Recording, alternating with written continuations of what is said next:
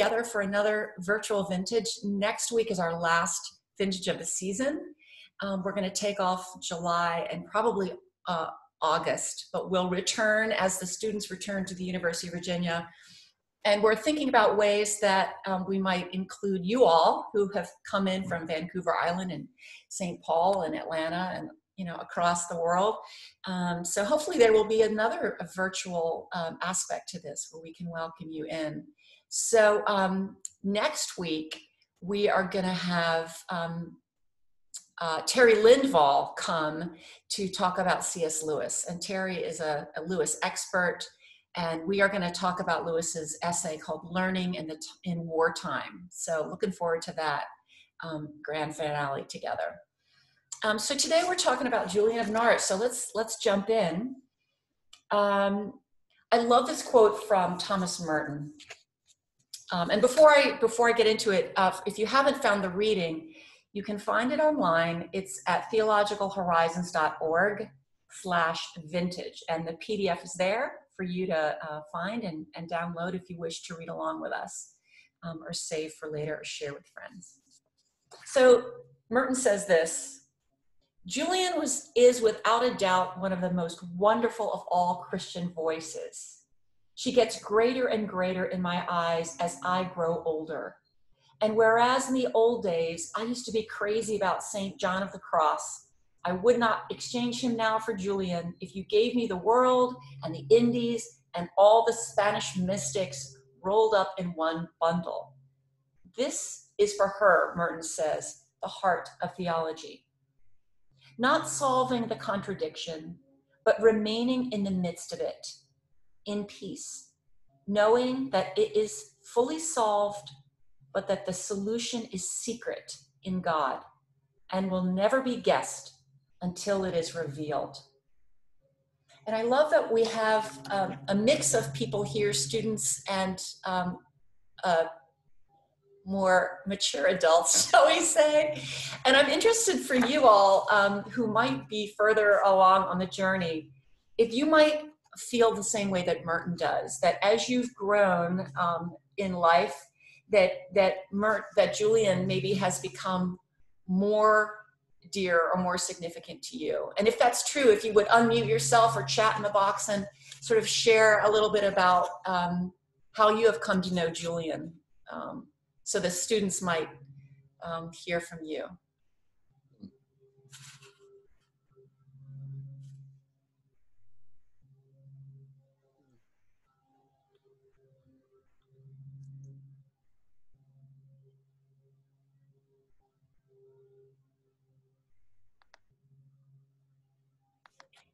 Well, I love Julian. And I'm a Presbyterian preacher's kid. I went to Wheaton College, majored in philosophy. And honestly, I don't remember when I first read Julian, but yeah, I was fascinated by this phrase, all will be well, and all shall be well, and all manner of things shall be well. And I think that reassurance, although it sounds kind of like a bit of a cliche, something you'd see on a mug maybe, it keeps coming back to me as something that I would like to hold as a truth and as an assurance. And we're going to be reading that today. Jocelyn, yes, you are a rock star, she says. I'm not sure I'm the rock star Jocelyn you're thinking of, but I'm Jocelyn Kelly. I've been really enjoying your Friday stories. Okay. Oh, from your home in Charlottesville. Yay. And Catherine's new. She looks forward to reading about Julian. So glad that you're all here, whether you're familiar with her, whether she is meaningful to you or not. Hopefully by the end of this hour, we'll have a lot to share. So our reading, before we begin the reading, a few words about Julian. She has become very popular in many circles. Her books, Divine Showings or Revelations, have become really, really popular and widely read. But she was born in 1342 and died in around 1416. So why would that be? One writer says that her writings speak to a gospel of love, that they bear witness that we are created in love, redeemed by love, and enclosed within love. And because we have been loved in God's mind from without, beginning, as Julian puts it, so in this love, our life is everlasting. So because Julian understands that love is the meaning of all of Christ's revelations, and we crave these assurances of love, we all do, that even in this time, especially during this time of fear, Julian brings a gospel of love to us. But we don't know a lot about her life. We have very few facts, and Julian scholars get into all kinds of arcane debates, as you can imagine. We don't even know her real name. She was called Julian of Norwich because she lived attached to the church of St. Julian in Norwich, England. She was born, as I said, during the 14th century, and she lived through all kinds of tumult, which is why I really love to read her in sort of our own chaotic times. She lived during the 100 Years' War between England and France. She was probably a merchant class wife and mother before she became enclosed as an anchorite. And an anchorite or anchoress was a person who was not completely a lay person, not a priest or a monk or a nun enclosed in a monastery or a convent, but a person dedicated to life kind of in this in-between space between the city and the church, between the sacred and the secular. So she occupied a really interesting position in society. She survived 5 cycles of the plague, and this plague, as you know, killed eventually half the population of Europe. And certainly in Norwich, people suffered from the plague. She witnessed the brutalities of the peasant revolt in Norwich. She saw heretics burned at the stake just a mile or 2 from her anchorage. And significantly, in the year 1373, she became deathly ill. She describes her body like her soul kind of slipping away from her body. And in that moment, she experienced visions of Christ suffering on the cross. And in her vision, Christ spoke to her directly, audibly, interiorly. And over the years, she would struggle and work to recount the content of these visions, what she said, what Christ said, what she saw. And so we have 2 versions of her revelations of divine love. There's a short version and there's a long version. She recorded 16 of her showings in these texts. And it's especially interesting because she considered she was unlettered. That means she couldn't read or write in Latin. And again, she was not a trained monastic. So she wrote in Middle English, which she called the language of the Even Christen, the ever Christians, the common Christians. And she did so even though it was strictly forbidden for an uneducated lay person, especially a woman, to write or teach theology in this vernacular. So she has an important place in history because she wrote the first book ever written by a woman in the English language, in our English language, the beginnings of English. So remember, she was an anchorite. She lived in this enclosed cell attached to the church. Again, there's always debate about, exactly where it was, exactly how many windows it had. But I love to imagine it as a space with 3 windows. And one window looked into the church, so she could participate in the worship, into her garden, and one window onto the street. And people would come up to her window from the street and tell her their troubles. So she knew everything that was going on in the world. She knew both the world of the spirit and the world of real life. You often see her pictured with a cat. She makes reference to the creature that I loved. And I love that. And apparently there's some story that she had a maid named Alice. So that gets interesting for me. Mary Dryden says she's a fellow cat person. So I love the cat thing. Anyway, many wonderful questions and legends and images of Julian. But today we're going to read her words. We're going to read words from her revelations of divine love. And we're going to listen to Sister Julian's voice to us and hear what she might have to say to us in this moment in our own lives. So let's begin with the reading. She opens her revelation by saying these words: "Shown to a simple, unlettered creature, the year of our Lord, 1373, the 13th day of May. And she writes this revelation. In this revelation, God showed a little thing, the size of a hazelnut in the palm of my hand, and it was as round as a ball. I looked at it with the eye of my understanding and thought, what can this be? And it generally answered thus, it is all that is made. I marveled how it could continue, because it seemed to me it could suddenly have sunk into nothingness because of its littleness. And I answered in my understanding, it continues and always shall, because God loves it. And in this way, everything has its being by love of God. In this little thing, I saw three characteristics. The first is that God made it. The second is that God loves it. The third, that God keeps it. Let's pause and reflect on this vision for a moment. And again, if you'd like to make a comment, drop it into the chat box, unmute yourself. I know it's not an easy way to have a conversation, but we can do this together.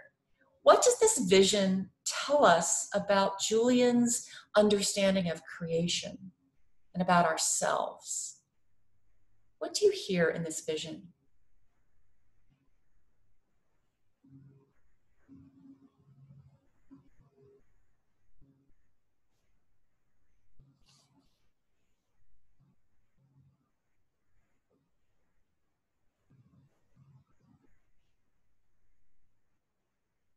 I love the idea that regardless of where we are in our understanding of who we are as God's creation, sometimes we feel like the unworthiness or the I'm not good enough. I think just that beautiful reminder that no matter how small we think we are, that we're loved and we're treasured.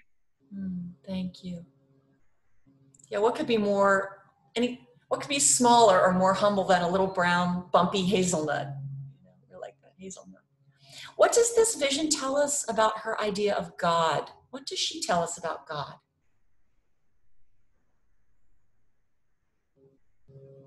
His intimate connection with his creation. Thank you.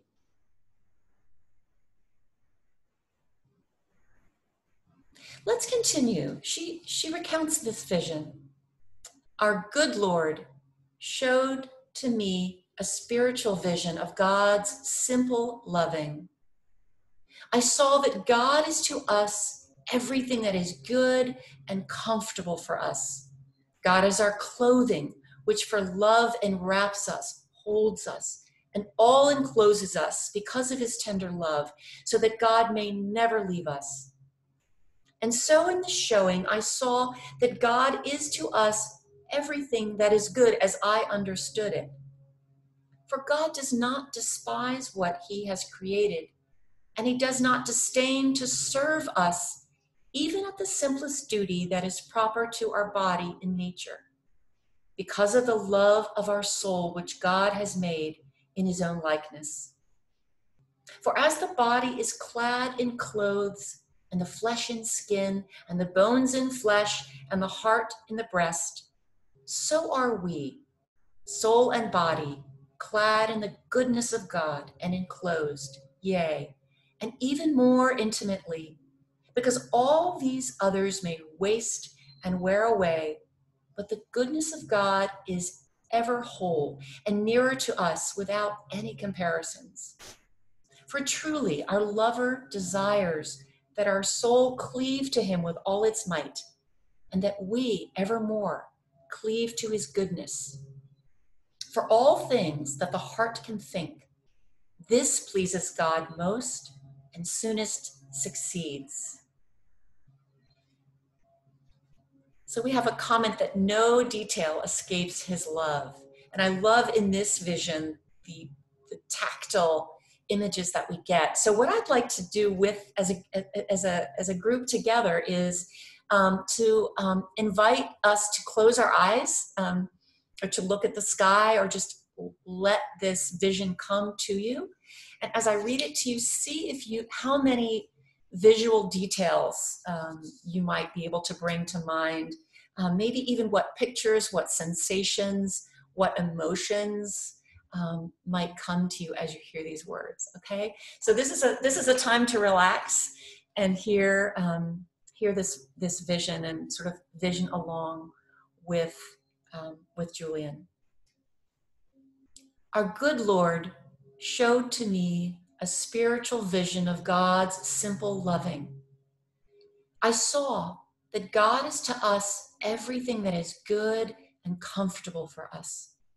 God is our clothing, which for love enwraps us, holds us, and all encloses us because of God's tender love, so that God may never leave us. And so in this showing, I saw that God is to us everything that is good as I understood it. For God does not despise what God has created, and God does not disdain to serve us, even at the simplest duty that is proper to our body and nature, because of the love of our soul which God has made in God's own likeness.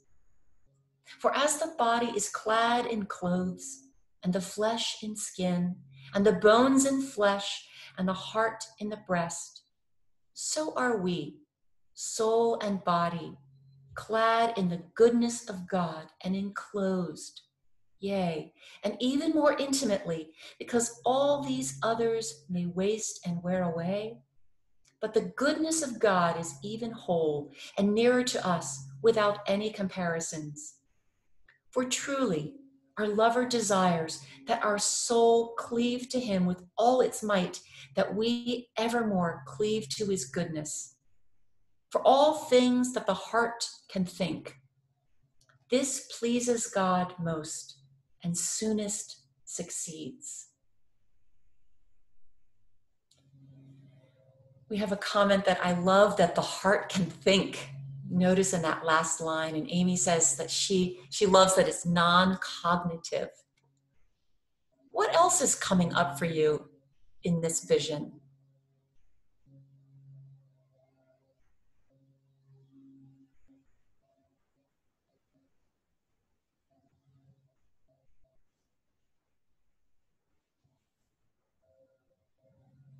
I love the coziness of it. There's a deep sense of peace and assurance of God's love and just wrapping around us. And it doesn't matter what we do. God just loves us for our being. Mm-hmm. Yeah. And there are comments that I don't hear any sign of a wrathful God.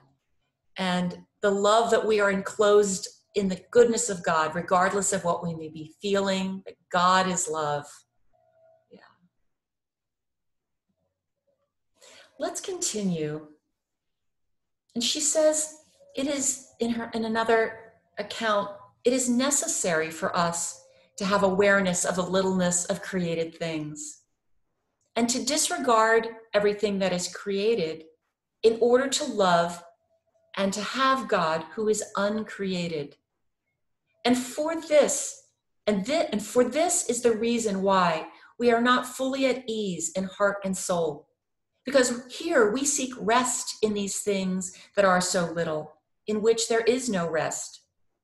And we do not recognize our God, who is all powerful, all wise, all good, for God is true rest. God wishes to be known, and God delights that we remain in God, because all that is less than God is not enough for us. And this is the reason why no soul is at rest until it is emptied of everything that is created. When the soul is willingly emptied for love in order to have God who is all, then it is able to receive spiritual rest. Also, our Lord God showed that it is fully great pleasure to him that a pitiable soul come to him nakedly and plainly and simply, saying, God of thy goodness, give me thyself, for thou art enough for me. And I ask nothing that is less than can be full honor to thee. And if I ask anything that is less, ever that I be in want, for only in thee have I all. These words are fully lovely to the soul and most nearly touch the will of God and God's goodness. What do you find in this particular passage? Is there any idea here that you find intriguing or something that you would like to think more about?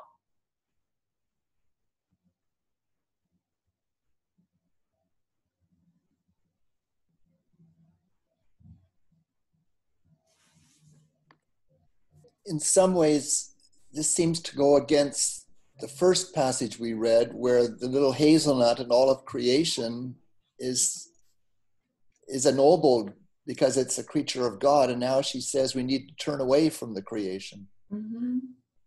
So I see a bit of a tension there. Right. Right. More thoughts on that? Or how might you respond?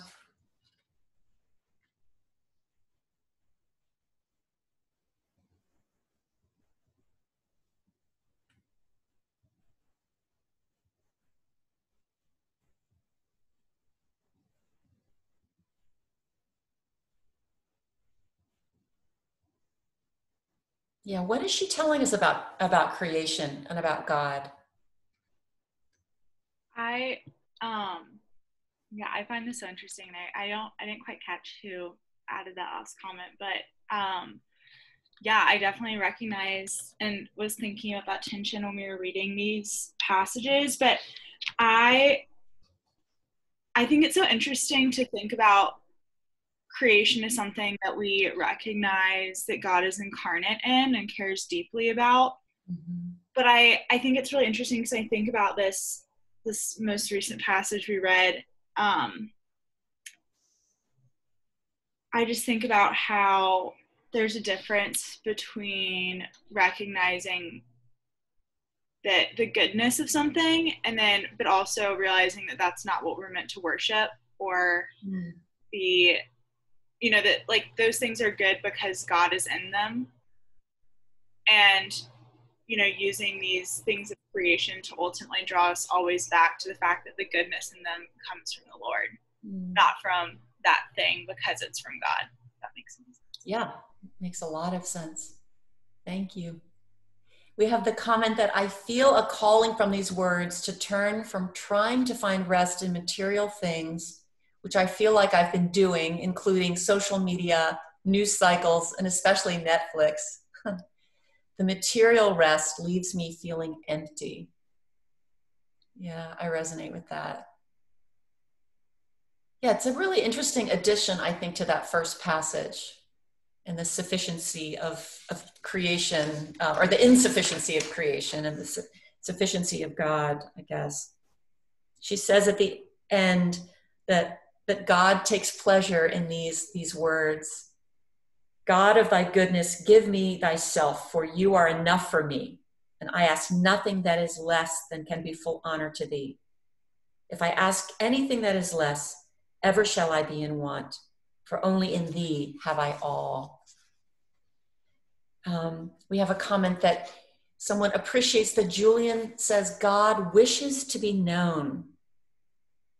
God wishes to be known, and he delights that we remain in him. That's really incredible. Any other thoughts about what we've read so far before we carry on? Any questions that you're having at this point, or any revelations of your own? Amy.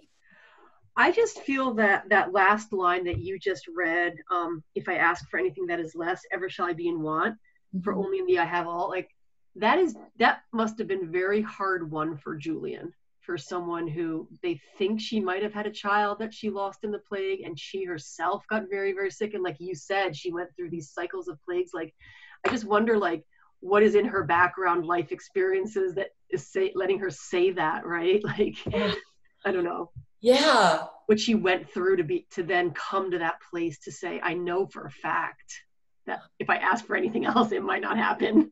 Right, right. Yes, right. That's so intriguing. Yeah, I think to return to these life stories behind these words are always so, it's so powerful. But yeah, she certainly learned how to let go. These things were constantly ripped from her life. Well, Julian, there's some interesting passages on sin. One of the comments from Mary Dryden was that in the first passage, we don't hear anything about a wrathful God. And that is such an interesting comment because sin does come up in her revelations, and wrath and fear and suffering and blood and all kinds of violence. So let's do some reading around this topic. She says, sin is the sharpest scourge that can strike anyone's spirit. This scourge wears down both man and woman, making them loathsome in their own sight. It is not long until they consider themselves suited only for hell, until the Holy Spirit's touch moves them to contrition and turns bitterness into hope in God's mercy. Then the Spirit begins to heal the wounds, revive the spirit, and return the person to life. Dearly does our Lord protect us in his loving care when we seem to be almost forsaken and cast away on account of our sin. And indeed, we deserve as much. Yet, because of the humility that we acquire in this fashion, we are raised high in God's sight through God's grace. Contrition makes us clean. Compassion renders us ready. And desire for God makes us worthy. So all shame is transformed into joy and glory. For our courteous Lord does not wish his creatures to lose hope, even if they fall frequently and grievously. Our failure does not prevent God from loving us. Peace and love are always present within us, living and laboring. But we, unfortunately, do not always abide in peace and love.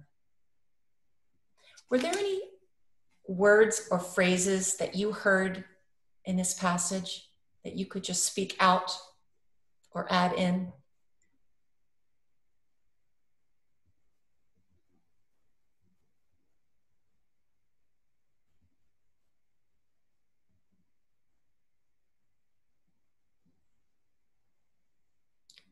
Return the person to life.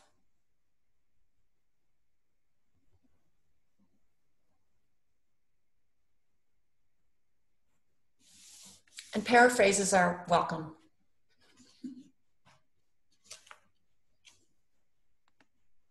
Compassion renders us ready. Contrition makes us clean.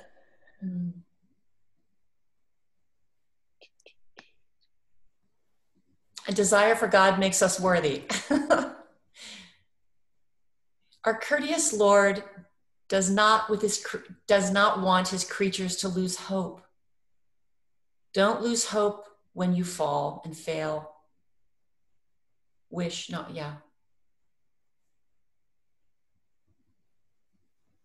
Shame is transformed into joy and glory.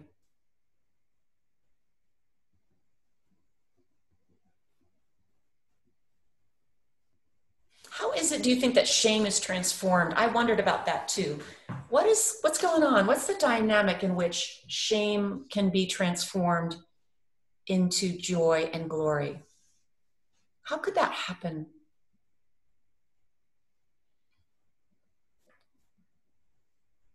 The Holy Spirit's touch. Yeah. Yeah, she says the Holy Spirit's touch moves them to contrition and turns bitterness into hope in God's mercy. Yeah. Making ourselves empty until God can fill us to the volume of our emptiness.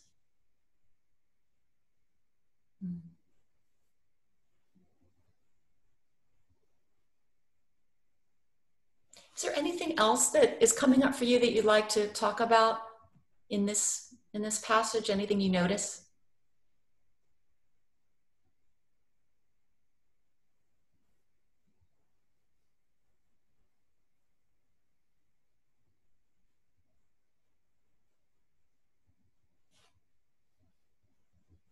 Well, let's continue. In this next passage, we have a comment before we move on that my shame was instantly wiped away by God's love, instantly. And peace and love are always present, important for these cynical times. Yes. Shame is close to contrition in function. Yeah, that's really interesting. Yes, she says, peace and love are always present with us, living and laboring. But we, unfortunately, do not always abide in peace and love. There's a comment that I appreciate how she articulates the process of self-loathing to return to life.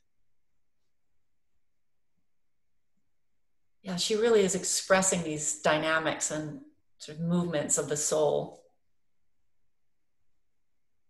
Well, the next passage I love because she asks a question. It's almost like in the vision, she's seeing Jesus on the cross, and she has this opportunity to ask all the questions she's ever wanted to ask of God. And I know we all have many of those if we had the opportunity. And of course we do in prayer, but like she's got him, in her vision there.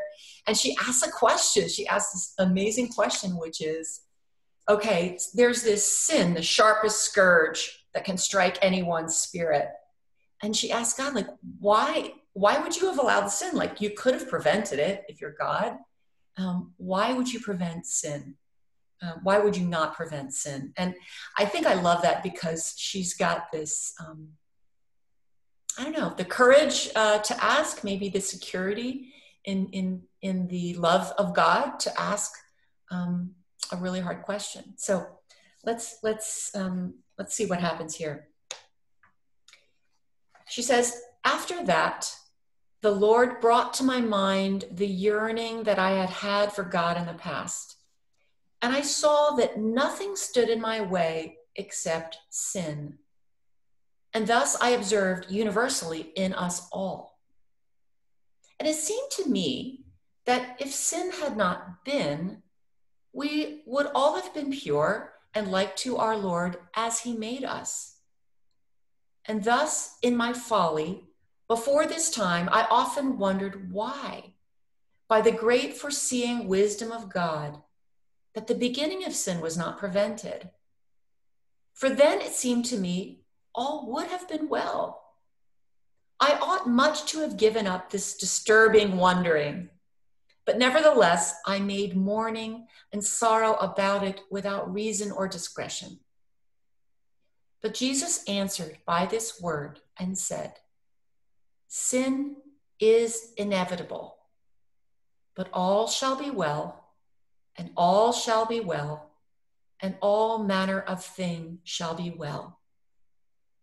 In this unadorned word, sin, our Lord brought to my mind generally all that is not good, and the shameful despising, and the utmost tribulation he bore for us in this life, and his dying. And with the beholding of this, with all pains that ever were, or ever shall be, I understood that the passion of Christ to represent the greatest pain and ever more than that. And all this pain was shown in one stroke and quickly passed over into comfort. We notice that this is the first naming of Jesus in this reading. I would say too that I'm using a collection of different writings and different interpretations, different translations. But that is interesting, isn't it? She often says our Lord, our courteous Lord. She has all sorts of names for God, names for Christ. So I'd like to pause for a minute. She talks about all the pain, the greatest pain, and ever more than that. What is a pain as you think of this moment in the world, in your life, in your experience, what is one pain that comes to your mind right now?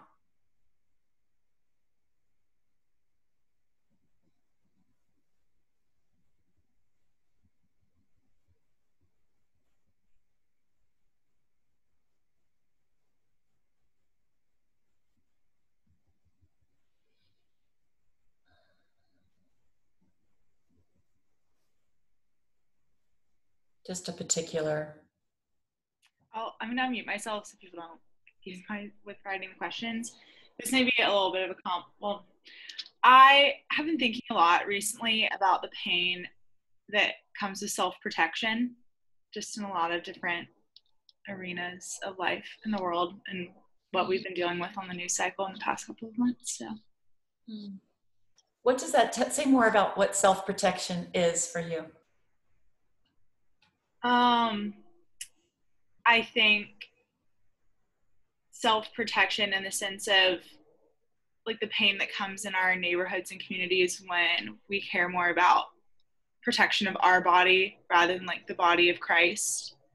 Or I've been thinking a lot about how I'm very prone to self-protection of my ego, even when that comes at the expense of other people and their lived experiences. And the pain that causes internally, but also for my neighbor. Yeah, thank you for sharing that. Amy says, in Minneapolis, it is definitely police brutality and how that has uncovered the deep racism in a state like Minnesota that has historically considered itself liberal and welcoming.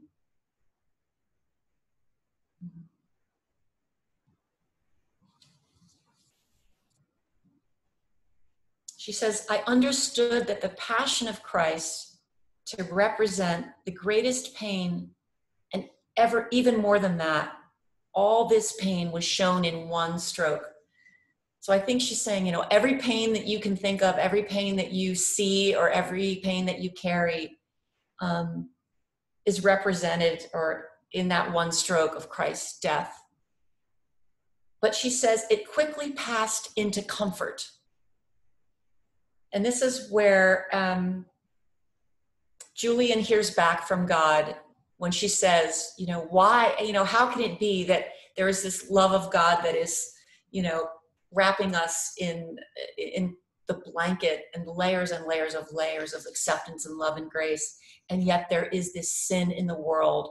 How can God on one hand be a God of complete love and no wrath, and yet there is this world of pain and sin? And God says, what is impossible for thee is possible for me. What is impossible for thee is impossible for me. And she's left with this paradox that she sees the conflict, the contrast of a completely loving God of no wrath and the inevitability of sin and the reality of sin that she says is deserving of punishment. And she's just left holding these two impossibilities. A writer, Father John Julian of Norwich, who actually wrote the introduction to this version, this Paraclete version of divine love, he says this: God shall do a secret deed, which we cannot know until it is done, and all shall ultimately be well. We are cautioned by Julian several times not to, quote, busy ourselves to try to find out what the great deed will be. I suspect that Julian's answer to those queries would simply be that what the great deed will be is God's business and not ours, and that is more than enough for a person of faith to know. For Julian, the knowledge of what God wills will finally come about is comfort enough. For Julian, the knowledge that what God wills will finally come about is comfort enough. So while we ponder this theological puzzle, Julian gives us some kind of pastoral advice. And I love the image of her standing at her window, counseling all of us as we come up with our pains and our concerns. And we have a comment here. Let's pause and see. People like Julian pose a problem for me. So much attention on personal piety and personal sin. It seems to me we need new ideas of the spiritual life based on science, since we now know that God created all as incomplete, all as in the process of development. In short, God did not create it as the biblical image of the potter making completely finished products. We are in process. We are creatures who must learn. I like authors who focus their spiritual reflections on creatures constantly learning and God's service of shalom. Yeah, this adds a lot to our conversation. And I think my first thought is that's the beauty of these centuries of brothers and sisters who see the spiritual life from their one location. You know, for Julian, it's this one little enclosed space in Norwich, surrounded by pain and suffering and very real existential fear. And then here we have another person who brings an understanding of science, and of course, so much that we've learned across time about the nature of physical material reality. And so we can sort of, I think, follow these different people in different ways and learn from their spiritual outlook. I don't know, what else do you all think about that comment, or what you might want to add? Feel free to speak out or chat in.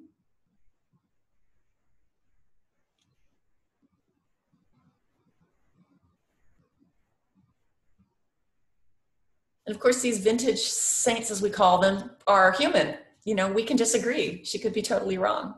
We could all be wrong.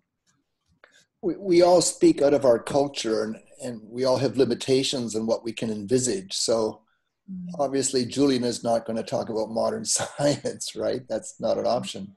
But I think she does see a world in process. She does see that all eventually shall be well. I mean, that's saying that things are going to change. And so I think she has a remarkable vision given the limitations that she had to work with.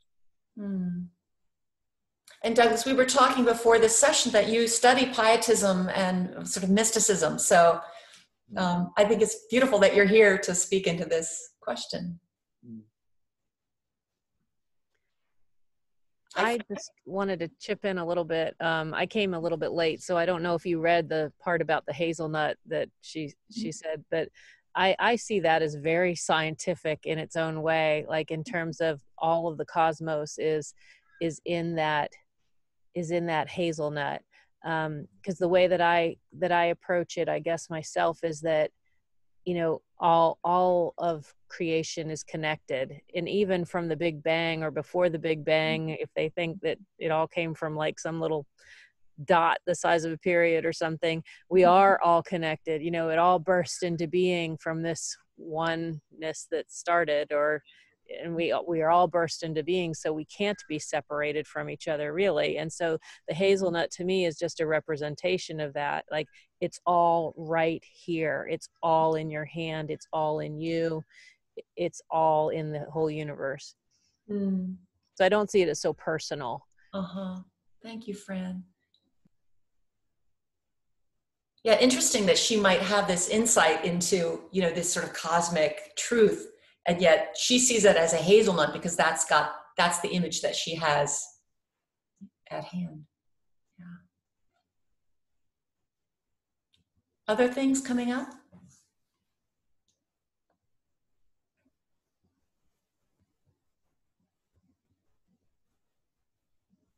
Well, let's see what else she has to say to us. Amy says, I appreciate Fran's comment. I agree with her about the hazelnut and the Big Bang. I love that we have some sort of scientific people. I was a philosophy major, so I'm like, I don't even know what that's about, but beautiful. The constant seeking of the soul pleases God very much. The constant seeking of the soul pleases God very much. What does that mean to you?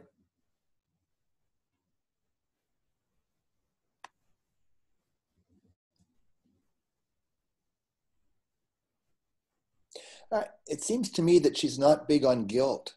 She's saying, we sin, but all shall be well. And you're incomplete, but at least you're seeking. So I think this is really healthy stuff. It's the opposite of dwelling on guilt. Yeah, what would life be like for us, or our interior lives, if we really truly believed with her that the constant seeking of the soul pleases God very much?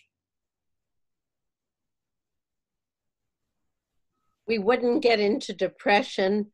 We wouldn't get into feeling unforgiveness. We would constantly look forward to growing and working with God as we grow, which is what really life is about. Thank you. And as a pastor, Liz, you preach that every day. So I'm so grateful for your ministry. Yeah. I was an architecture major, so I did not take many religious studies classes at UVA. So what I'm saying is really just coming from my own reading. It could be totally wrong. But when I was reading this, I was thinking of this line. I really love John's comment. And it kind of made me think of some passages I had been reading recently of Kierkegaard. And I could be pronouncing his name totally wrong, but kind of this pursuit of, I was reading this argument. It was a lot about the pursuit of virtue being like the ultimate pursuit rather than virtues themselves. And I see a lot of this in what we're saying, like what Julian's saying here. And I think that kind of aligns a lot with John's comment that I thought was so interesting, is this idea of to pursue the soul, seek the soul, implies to some degree that we can't fully recognize or understand the ways that God is incarnate in us and what that soul really even is. But it's that kind of realization and dedication to the pursuit of almost like knowing without an end, that there's a lot of value in. Which I also think, again, just as a student's perspective, I was just thinking about this. I just graduated from UVA and completing a thesis, again, completely different from any kind of course of theological study. But this idea of I actually find that to be quite scientific, in this idea that we're kind of pursuing a question that hopefully leads to more questions, right? The goal is not to answer the question, it's to figure out what the deeper layers are that we don't know. And that there's this amazing process she's kind of tapping into, even from this small little cell. Oh, thank you. Yeah, and I think we have a comment that it reminds me of a growth mindset versus a fixed mindset as a psychological perspective. Yeah. Let's continue. She says, God is being and wants us to sit, dwell, and ground ourselves in the knowledge of God, while at the same time realizing that we are noble, excellent, assessed as precious and valuable, and have been given creation for our enjoyment because we are loved. God is being and wants us to sit, dwell, and ground ourselves in the knowledge of God, while at the same time realizing that we are noble, excellent, assessed as precious and valuable, and have been given creation for our enjoyment because we are loved. Again, I'm having this vision of like her surrounded by the plague. Half the people have died, their bodies. what was a person worth in that time. And yet she can say this, that we are noble, excellent, assessed as precious and valuable. Do you have any thoughts about this or words that you would like to call out?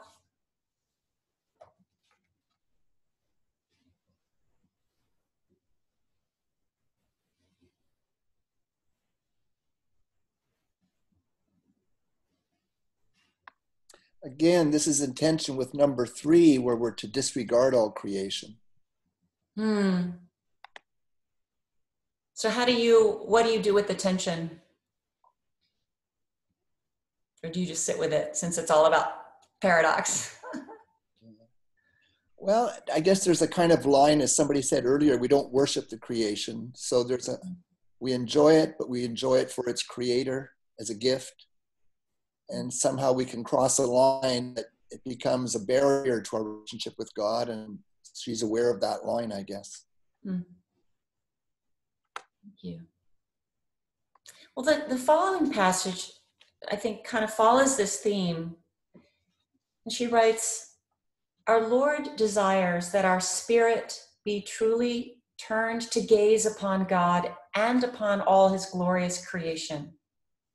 For it is exceedingly good, and his judgments are sweet and comforting, and bring our soul to rest. For God has made all things, so all that's done is in some ways God's doing. No one acts but God. God never changes God's mind in anything and never will. Nothing in creation was unknown by God from the beginning. All was set in order before anything was made. Nothing will fail in its design, for all is abundantly good. So the Trinity is entirely pleased with its works. Behold, I am God. Behold, I am in all things. Behold, I accomplish all things. Behold, I never withdraw my arms from my work. Behold, I never fail to guide all things toward the purpose for which I created them before time began, with the strength, wisdom, and love with which I created all. So how can anything go wrong?" This is remarkable, being in the midst of the plague. Yeah. Yeah, how can you talk about that as a blessing from God? And it's all toward a purpose for which God created before time began. That really takes a giant leap of faith. Yeah. And it almost seems not admitting the pain and suffering and the randomness, and its denial of randomness, saying that everything is under God's will, and even the evil of sickness is under God's will. Yeah. Thank you for really clarifying some of these, some of the complexities of this and the struggle of this. What do you all think? I go back to her saying, God is being, God is, it's like a verb. God is a verb, being. And it makes me think of Jesus saying, I am the way, like the process almost. And so if there's something significant about the process or the way or the being, then wherever you find yourself in being, whatever the being consists for you, whatever your life is, that's where you're going to find God or you're going to miss God. Right. And so you can choose to try, like she said before, like I thought of whatever the quote was before, is that, seeking your soul or whatever, it's trying. You try, you put the effort in, and you seek, and you see where you can find it in the context of the life in which you find yourself, no matter whether that life is sick or in the midst of plague or a depression or whatever it is. The constant seeking of the soul pleases God very much. Yeah. I think it's probably good for us too. Yeah. We say, "Be still and know that I am God." This reminds me of Saint Augustine. No one acts but God. You've got this, everything comes out as God wants it to come out. It sounds very Augustinian. It sounds also very Hebrew. Yahweh, I am who am. And God is all things. So even the plague works toward a purpose for which God has created before time again. And so even in the worst things, we can see God working a purpose. All things work for good for those who love the Lord and are called according to his purpose. Thank you. Again, as a non-theologian student, this made me think of pop culture reference. I don't know if anybody's seen this interview that kind of went viral between Stephen Colbert and Anderson Cooper. After Anderson Cooper's mother died, and Stephen Colbert, who's in immense amount of pain in his life, said, "What punishments of God are not gifts?" And I remember seeing that on like a YouTube video, and I was like, and it feels very Julian to me. Put that quote in the chat box, would you? Yeah. We have a comment that "be still and know that I am God" versus "busy yourself." And I am always struck by how intense pain clarifies and sharpens and deepens the faith of the most faithful among us. Yeah, she's definitely speaking from a position of authority on pain. So this is no, happy-go-lucky, oh, all will be well, like, don't worry, be happy. I think it's very pragmatic, or at least that's the way I think of it, is like, to me, it's like, okay, well, maybe your life sucks. Maybe you find yourself in the worst situation possible. But if you don't find God there, you ain't going to find God at all. There's no other place that you're going to find except for in the context of your own life and your own times and the way it is.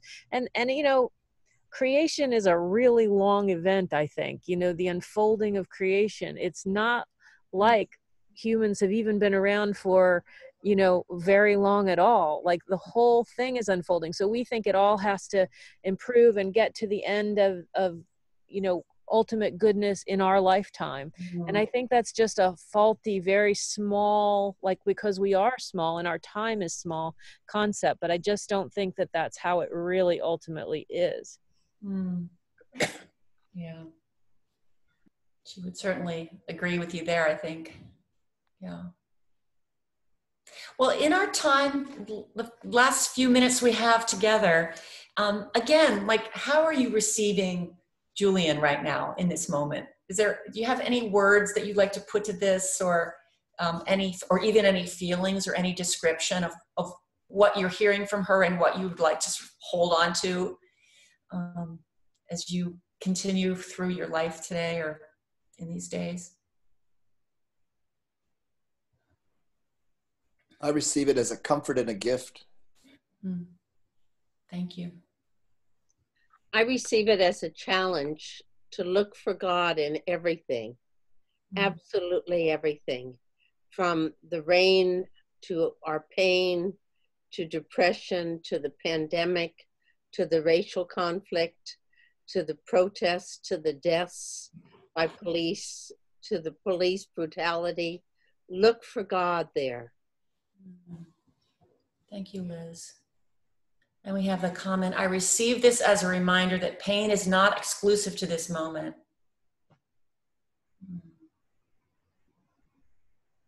Well, as we go, this is our blessing, and I hope to see you next week for C.S. Lewis, for something entirely different. May the Lord Christ go with you wherever he may send you. May he guide you through the wilderness, protect you through the storm. May he bring you home rejoicing at the wonders he has shown you.